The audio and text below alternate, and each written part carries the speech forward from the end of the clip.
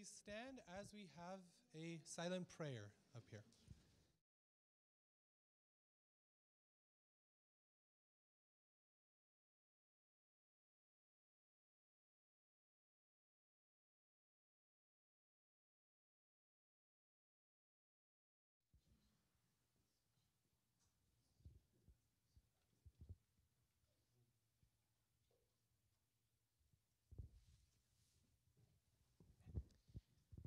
I'd like to invite you all to open your hymn books to hymn number 18, O Worship the Lord, number 18.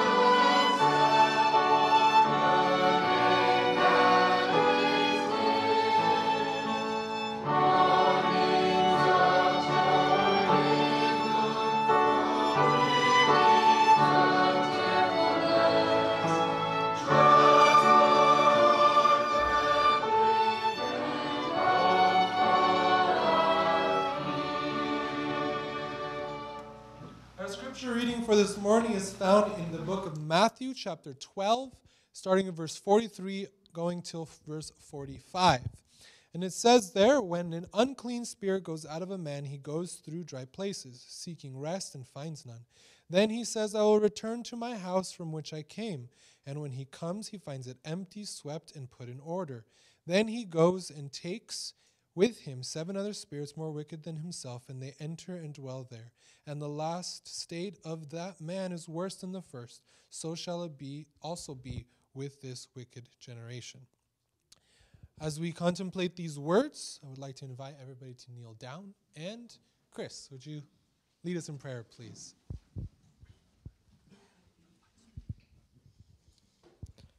Our Father in heaven, thank you, Lord, for giving us this opportunity to come here today, to gather, and to be able to hear a message. I ask, Lord, that you please help us to be able to open our hearts and to be able to receive this message in good faith and goodwill. I ask, Lord, you please help us to be able to affect those around us in a positive way, and please help us to be able to consolidate it and teach it to those who may need it. I thank you, Lord, for keeping us all in good health and good blessing, and for the many privileges we have to be able to study, to be able to hear these things. And I ask, Lord, for your providence as we continue on with our lives. And thank you for everything you've given us and for all the people we have and everything. Amen.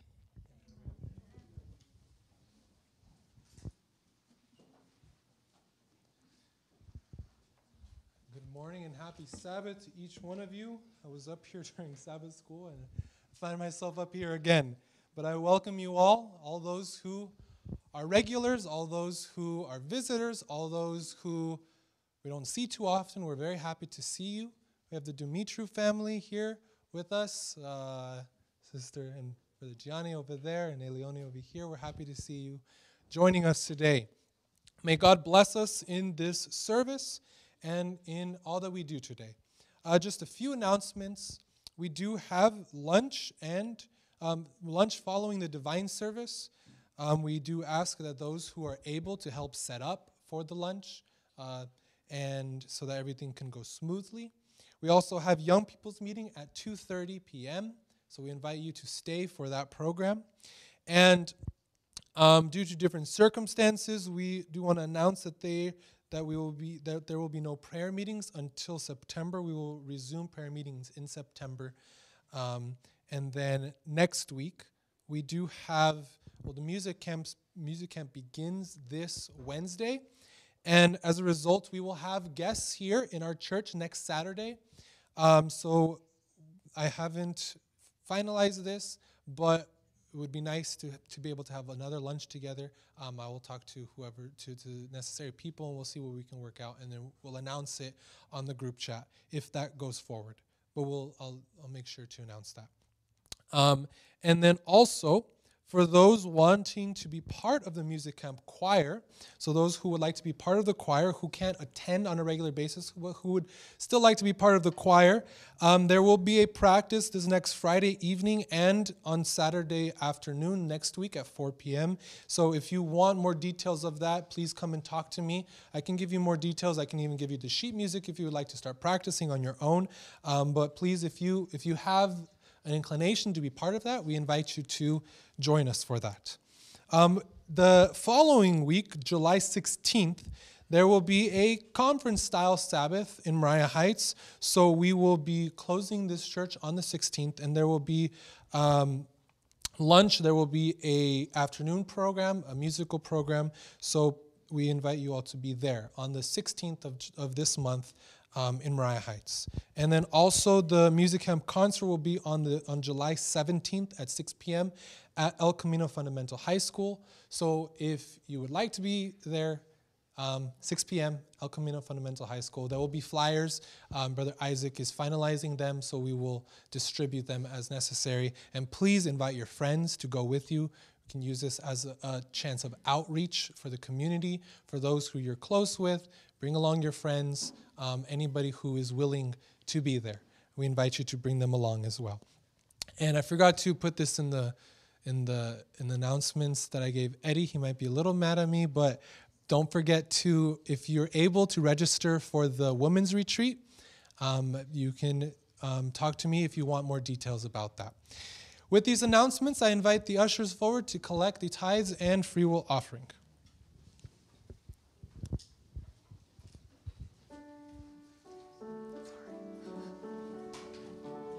You can sing this hymn if you want a second hymn. Okay. 85.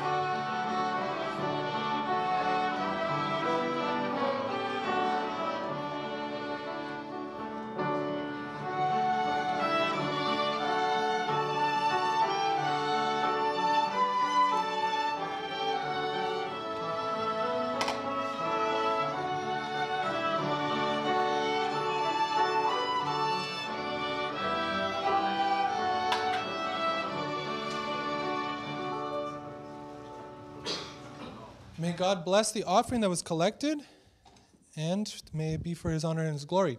I invite you all to please stand once more as we open our hymn books and sing hymn number 85. Number 85, Jesus, the very thought of thee.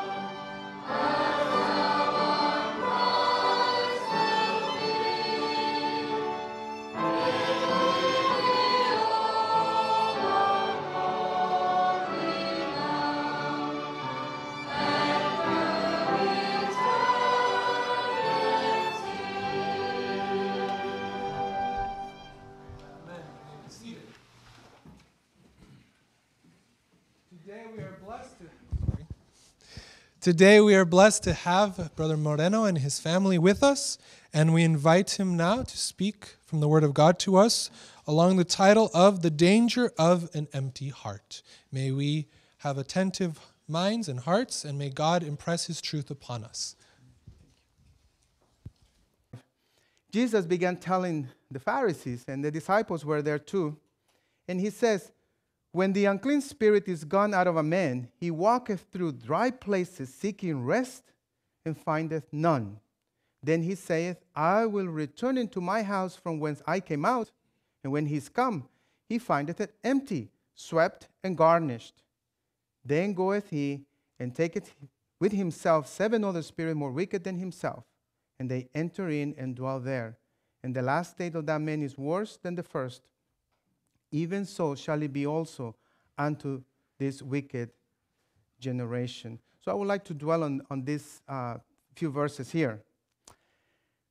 Before this, Christ was talking to the Pharisees, and he told them that they were an evil and adulterous nation. This is found in Matthew 38, 39. I'm not going to read all the verses, so if you are taking notes, you may continue. But verse 41 to 42, Jesus said that the Ninevites and the queen of Sheba will be more favored in their sight than them, than the Pharisees. Why? Because he said at the end in verse 42, a greater than Solomon is here in reference to himself. And then in verse 45, he says that this also shall pass to this wicked generation. And then he went ahead and spoke about when an unclean spirit is gone out of a man. It's very about one evil spirit, right? But then he says that he goes looking for a place where to rest. Does he find a place? No. He does it to the mind of the demon. To go back where? No. He brings how many more? Well, the Bible is not clear here whether there is 1 plus 7, and to cleanses us for From all. So how is the condition of a Christian that asks God for forgiveness? It's clean, right? Notice what 2 Corinthians chapter 4, verse 6 says, 6 and 7. For God, who commanded the light to shine out of darkness, has shined in our hearts to give the light of the knowledge of the glory of God in the face of Jesus Christ. But we have this treasure in earthen vessels, that the excellency of the power may be of God and not of us. The condition of us is clean, right? Now we are how? We are called earthen vessels. You know, when they collect the water, or if you remember the wedding at Cana, you know, when the wine was gone, what did Jesus ask for? For vessels to be brought, right? And they were empty. Okay, now consider the Christian like that. An earthen vessel, clean, empty of self, empty of sin. Now we are supposed to have this treasure, the power, the excellency of God in us. Now 2 Timothy chapter 2, verse 21, it tells us what kind of a vessels we are supposed to be. It says, if a man therefore purge himself from this, from sin, he shall be a vessel unto honor, sanctified, and meet for the master use, and prepare unto every good work. So that means that when the demon is cast out from a person, that person becomes a vessel, and that vessel, according to Apostle Paul, is a vessel unto honor, sanctified, meet for the master use, and prepare unto every good work. Sanctify, set aside, honor. So that means that when we surrender to the love of Christ and we are cleansed from every defilement, we become that special vessel within a specific work. That means that when we are this vessel, we are ready to be used, right? By whom? By the Lord Jesus. Notice here in Review and Herald, February 28, 1889, says, empty vessels. When we empty the soul of every defilement, we are ready for use. When the mind and heart and work by the Spirit, when self is dead, the truth is capable of constant expansion and new development. This is what God wants. This is what He expects from us. We will be expanding, and there will be new developments. But the problem is that according to what we read in the verses of Matthew chapter 12, 43 to 45, there is a danger of leaving that house, in this case, I will call it the heart, empty. Okay? If it's left empty, what happens? That demon that went around, that was cast out, goes and calls others to come. Therefore, if that happens, the condition is worse. But doesn't have to be that way. Now, how does the Bible describes our hearts? Wicked, right? Jeremiah 17:9 says, the heart is deceitful above all things and desperately wicked. Who can know it? This is the biggest problem that we have. In reality, in our hearts can reside good things and bad things. Now, of course, if we want good things, we need to allow Jesus to come in.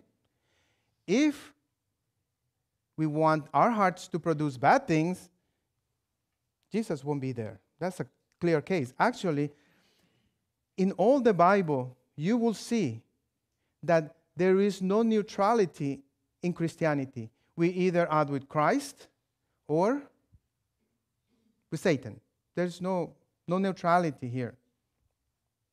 Okay? So, what happens when we do not feel our hearts?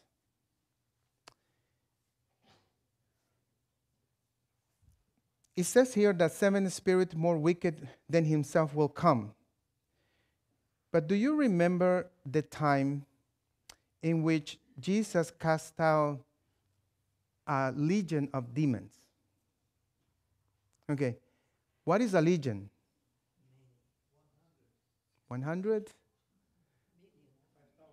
5,000? Okay. The Desire of Ages says that a legion was composed between 3,000 to 5,000. Okay? Now think about this. These men, not the one in Matthew 12, but these other men that Jesus cast out the demons and they asked him to take the pigs, control and so forth, that was a legion. But if we look back at these other men here, it's only one, not a legion. And he returns with how many? 7. And Jesus says that the condition will be worse than before. Now think about the one that had the legion. How worse it was. There couldn't be no worse than that. So with this in mind, I'd like to ask a question. What would you like to be? None, right? I mean, it's a question that each one have to answer. Now, what is the biggest problem that we have? Okay, we realize that it's our heart. Then Proverbs 16:25 gives us a further understanding of what is our problem.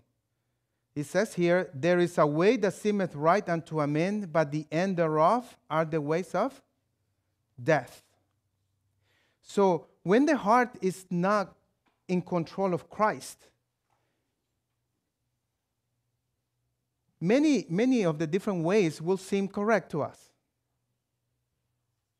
But the reality is not. Even in the parable of the 2 ways, Jesus said, this is the narrow way and this is what? The broad way. And he saw many walking in the broad way. Why? Because they thought that that was the right way to go. But the end was what? Death as well. In the case of not filling up this earthen vessel with the proper things that they are there are a host of stuff that can happen to the person. For example, we read this morning in the lesson, can a man serve 2 masters? What's the answer? The answer is no. Why? Because he will love one and hate the other. One case comes to my mind, and that is of Balaam.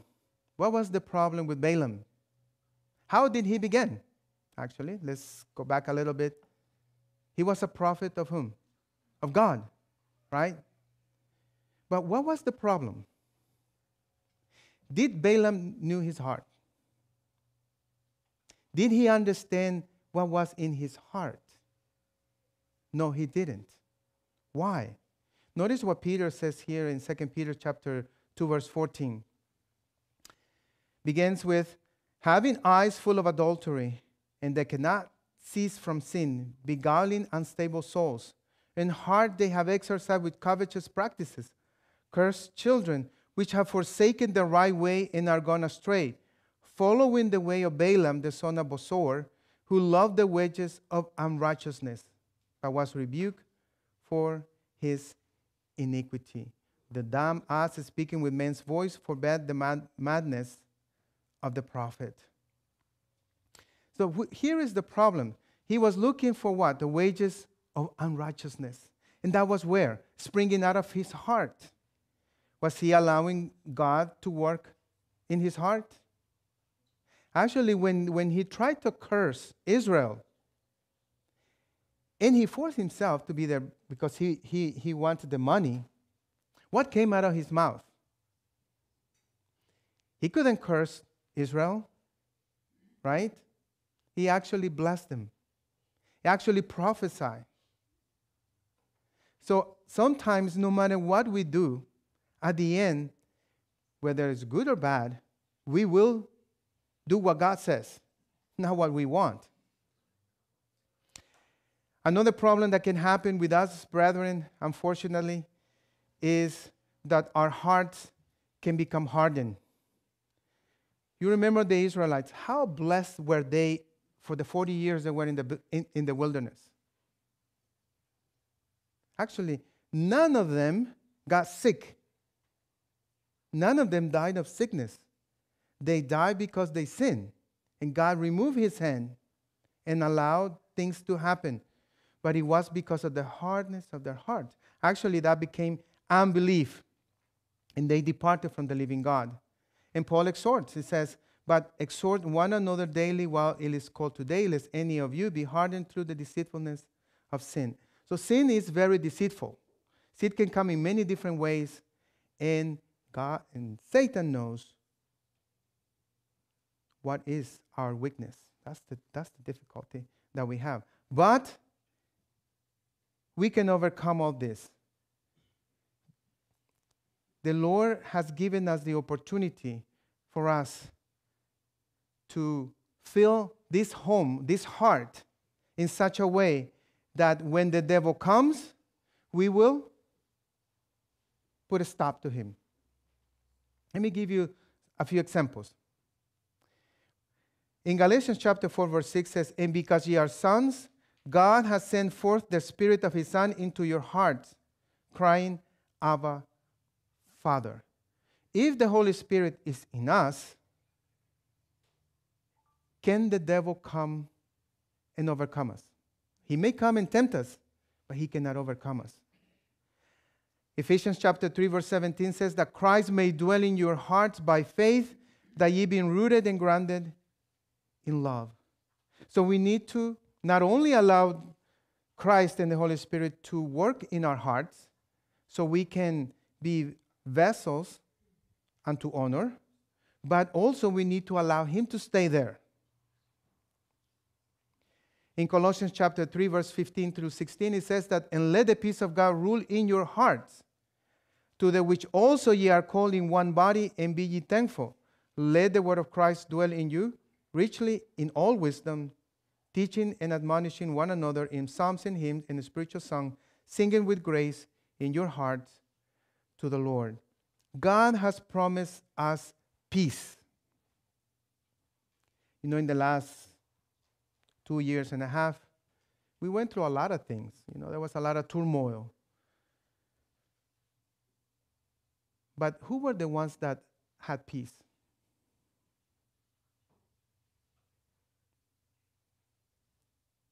Who were the ones that had peace, brethren?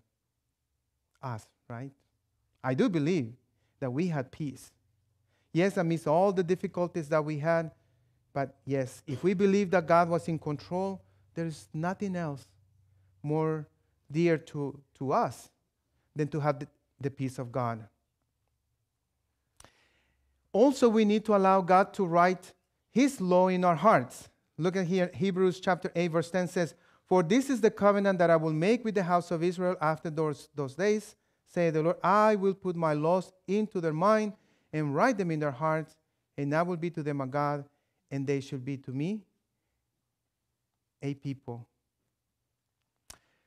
In other words, brethren, with all this that we have, the religion of Christ means more than forgiveness of sin.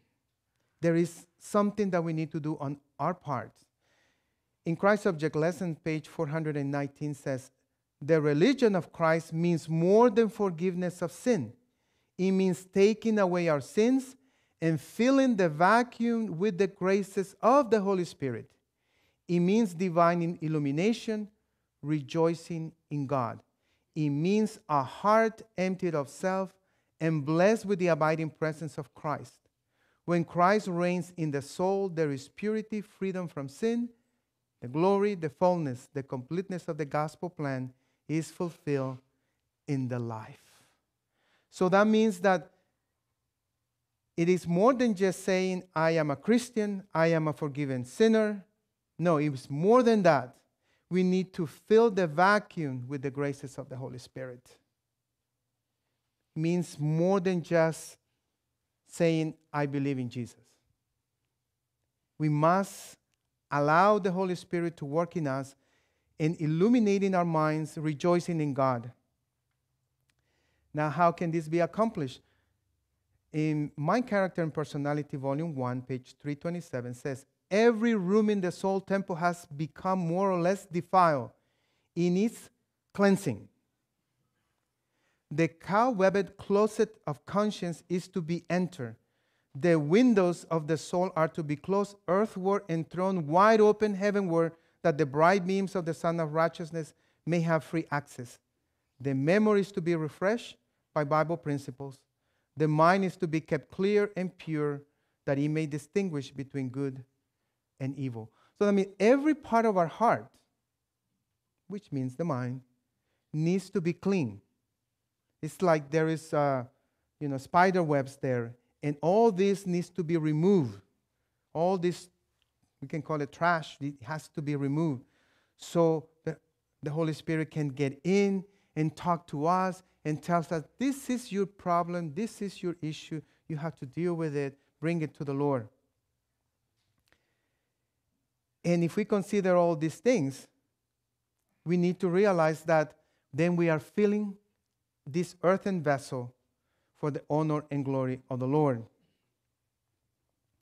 In Desire of Ages, in page 324, the last sentence of that paragraph 1 says, with our personal acquaintance with Christ and a continued communion, we are at the mercy of the enemy and shall do his bidding in the end. So the appeal to us is that we need to have this personal acquaintance with Christ and a continued communion. If we think about the experience of King David, he tells us in the book of Psalms that he will pray how many times? 3 times, morning, afternoon, and evening. He said, I'll look for you.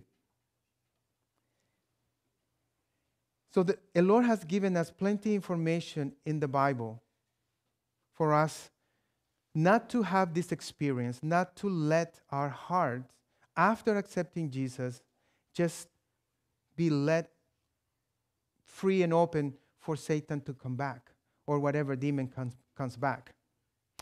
What do we need to do then? And in principle, we know what to do.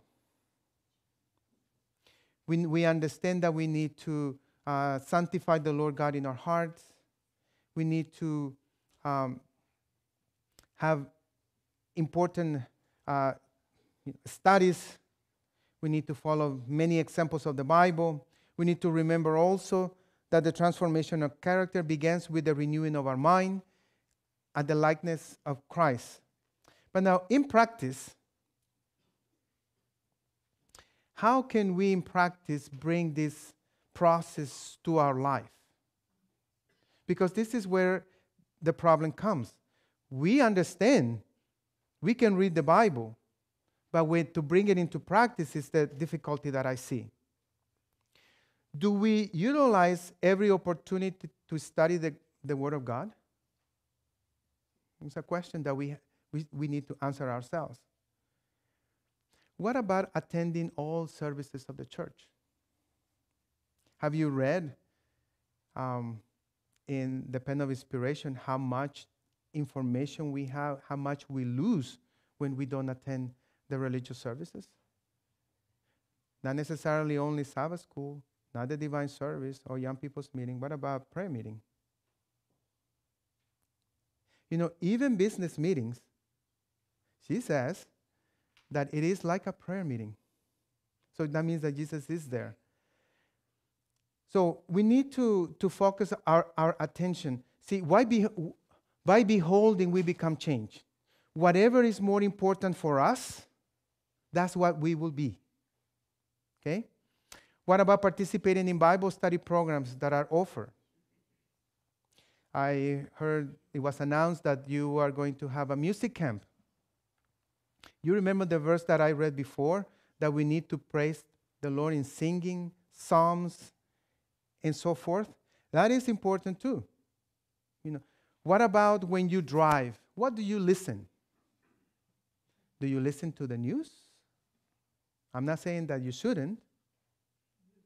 Or do you listen to maybe the Bible readings, or maybe the testimonies, or what do you listen? It is what we see, what we hear, is what we become. So we need to be very selective as to what goes into our mind. Like, we need to think on things above. The Word of God needs to dwell in us. Okay? We need to allow ourselves to be filled with the Holy Spirit. How much of the Holy Spirit do we talk about? Not much, including myself. I prepare so many Bible studies. I go and visit so many people. And sometimes I remember one sister, David and Anita knows her, Sister Basemore. One time I went to pick her up, and she was very serious. And I was driving her to church, and she said, I pray for you people a lot. And I was like, oh boy, what is she going to say? And she said, you are doing too much good that I think you don't have time for the Lord. And I bet you that hit me really hard, because I was thinking, she's right. I may be reading the Bible, preparing the study for somebody else, but what about feeding myself? I may have all the answers of the world, but what good did it do to me personally? So I always remember that. But she was very serious. Very serious. So we need to let our mind, brethren, dwell on things that are worthy of praise and virtue. Yes, the world is full of many different things that, we may put our mind in such a mode that we will think only on the bad things. But in realizing, what is happening in the world today, the only thing that comes to my mind is Jesus is coming soon. This world is coming to an end. What else can we ask, really? So we need to be selective also about what we read, what we see, our friends, and also the kind of communion that we have. So to wrap this up, brethren, the question that we each have to ask ourselves is, are you and I filling our hearts with things that are good? That's the question that I want to leave in your mind. Because our mind needs to be focused on those things that are more important. Christ is willing to forgive each and every one of us, including me. Okay? But we need to allow Him to work fully and completely in our hearts, to remove every stain of sin. Another question, are we willing to let Him do that? I do believe that those two important questions need to be answered, because the time will come, and we all know this, that grace will close. And then what will happen? What will be our fate? Where are we going to be standing? And to close, I will give the two Bible verses that I love the most. Isaiah chapter 26, verse 3 and 4. It says, "Thou wilt keep him in perfect peace, whose mind is stayed on thee, because he trusteth in thee. Trust in the Lord Jehovah, for in the Lord Jehovah is everlasting strength." There is where I do believe that trusting in the Lord, confiding in Him, and trusting that every word that is in the Bible will come true, because He's the one that gives us that strength. He's the one that gives us that peace, that no matter what happened in this world, nothing will take away that if you make Jesus your best friend and your Savior. Amen.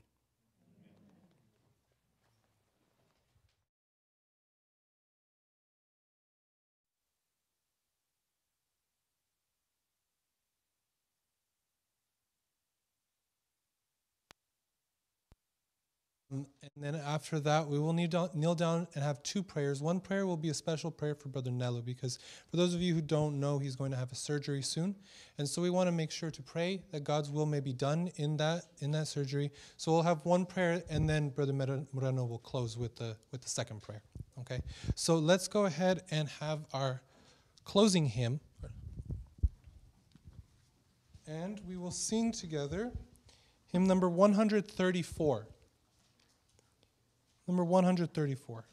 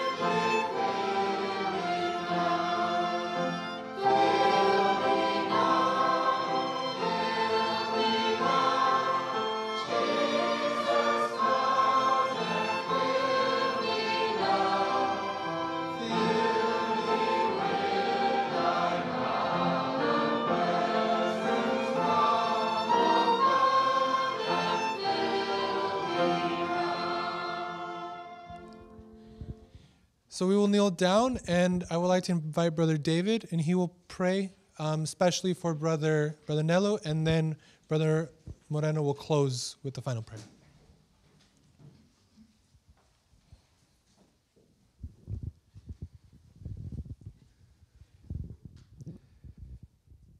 Our kind, merciful, and loving Heavenly Father, we come before you now, Lord, thankful for your intervention in our lives.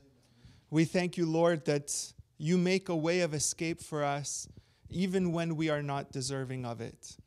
And now, Lord, as we consider our spiritual strength and health, We are thankful that you have given us the opportunity to study your word.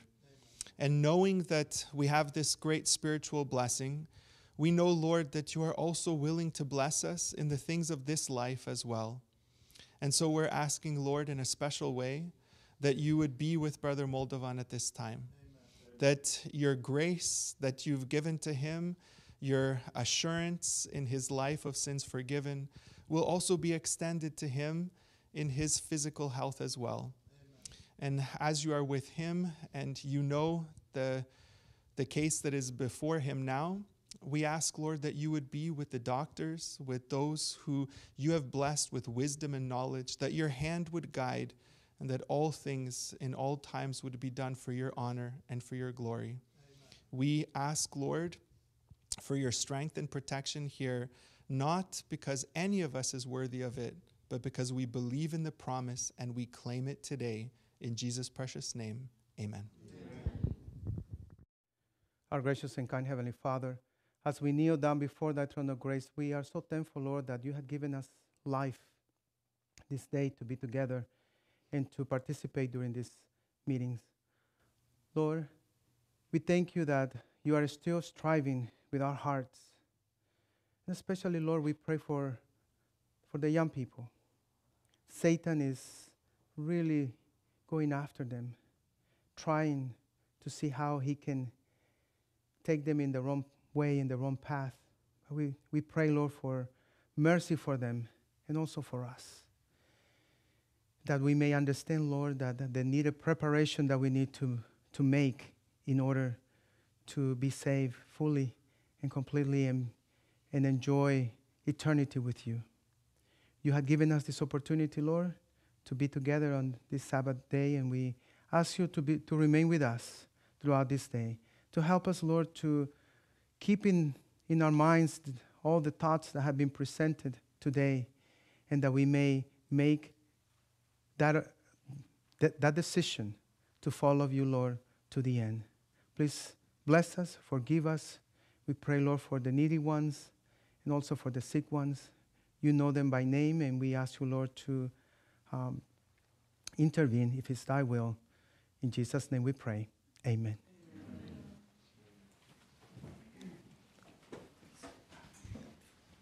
Again, I thank each and every one of you for being here. I pray that you have been blessed and you are invited to partake in the fellowship lunch and also be here for young peoples. We are now dismissed.